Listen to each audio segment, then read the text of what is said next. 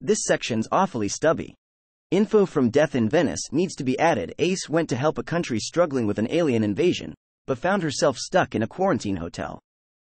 She met St. John Colchester, who was in the room next door, taking a disliking to him after discovering he worked for Torchwood, and discovered an alien creature growing into a copy of herself in a cupboard.